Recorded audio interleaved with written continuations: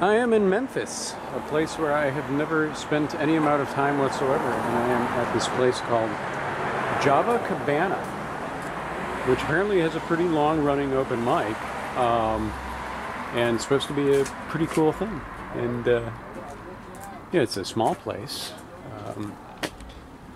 but yeah, it's kind of an interesting neighborhood. Not the worst, I'm told. I guess it's part of the Midtown neighborhood. Immediate environs seem okay. There was ample parking down the road. And this is the inside of the place.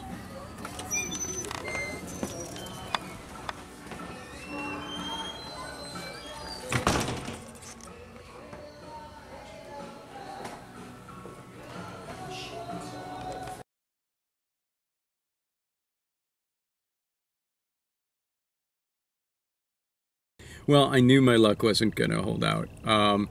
Man, it was a travesty. It was a train wreck. It was horrible.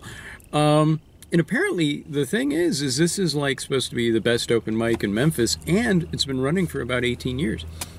So, all right, I show up. It's about 7 o'clock or so, and I look outside, and there's like a fire. A trash can fire going on, and then there's like classic rock, and there's somebody playing horribly, soloing on top of all the classic rock. So just okay, well, that seems interesting. So at about 7:45 the host shows up, and he's this kind of, I don't know, probably early 30s hipster dude, and when I talked to him about what I'm doing, he just got all kind of flustered and was like, well, I might have to talk to the owner. She might not be cool with that, dude. And okay, all right. So then he calmed down a little bit, and we talked again, and he seemed, okay, well, that's probably all right. And, you know, so it's like, okay. So in this place, there's a couple of like snarky looking hipster dudes, and there's a couple young women that look like they're doing their homework, and a middle-aged guy that's just kind of working on his iPad. So nobody else with a guitar. At precisely 8 o'clock, he goes up and announces the thing as if it was a room full of people drooling to get behind the microphone. It was just really surreal. It was so bizarre and so jarring that I didn't even record it. And then he goes, nobody? And I wanted to hold out till there were more people in the place, so so he does a couple of tunes. He starts on piano, and reasonable piano player, not great. Good singer, though. The guy has a fair set of pipes when he's getting into it, and he's, you know, not trying to be cool. Then he goes up to the mic again, and anybody, and looking at this room full of 5 people, and so then he does another one on guitar, but he can't play his own guitar. If he's saying new strings or whatever, and it was just horrible, so I lent him mine, and it was slightly less horrible, but again, good voice on the guy. And then there's more people that have come in during this rapidly, so there were probably about 20 people in there, so I'm going, all right, well, you know, I want to put a stop to this, so I'll go up. So I do, and I play a song, and right before I start the song, the host puts on his coat, and he's like, hey dude, hate to do this to you, but I gotta go cop a smoke. All right. So he leaves, and I do a song, and I announce before the song what my purpose there was, and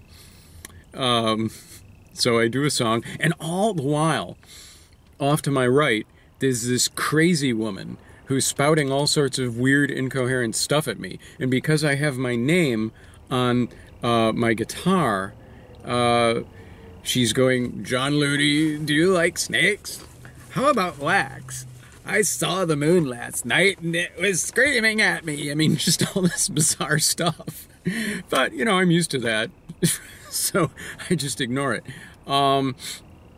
So I start playing my second song, and this really skeezy looking older guy comes in with a guitar and a practice amp, and he hooks up with the crazy woman, and that must make for a really interesting home life.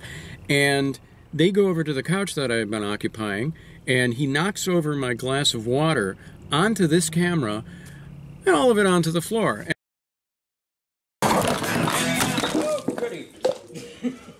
I'm sorry. Yeah. Oh my God, man. Yeah. You said you had a camera set up. What is this? Okay. I'm sorry, I just moved the guitar. At that juncture, I stopped the song and I'm just, no, I gotta rescue my camera and I gotta get the hell out of here. This is a freaking joke. So I did.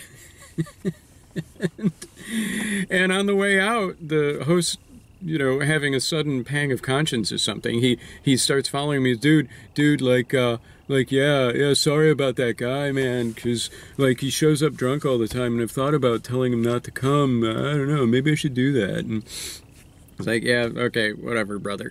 And I just bail. So, wow. What a fun little experience.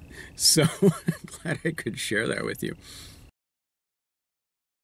The venue was delightful. It was a nice little place. I mean, it seemed, again, like it was kind of a snarky hipster hangout, but the coffee was good. I was very tempted by their muffins and cookies, which looked really nice, but I didn't. Gotta watch my girlish figure. The host, yeah, not very good at what he did, in my opinion. Sound system was adequate. Small place. They didn't have much of one. Just speaker on a stick with a small rack. Yeah, the audience, once the audience showed up, once there were about 20 or so people in there, aside from the crazy person, they were great, actually. I finished my first tune, and there was lots of applause, and people seemed like they were really into it. Other performers, well, okay, by the time I was just done, there were a couple other people with guitars in there, but they seemed to be hanging back, so I don't know. I can't speak to it except for the crazy old guy who started playing the same incoherent lead guitar as I was leaving the venue. No. Obviously, no. In fact, I can think of a lot of things I would much rather do. Like, I would probably rather stick all my fleshy appendages inside a large cage full of starving rats than ever do that one again. That was horrible, absolutely horrible. Complete antithesis to all the other wonderful places that I have played in my little journey so far. So, yeah. Ooh, gong, bad, nasty, no. All right, that's it. Hopefully the next one will be better than that. Bye now.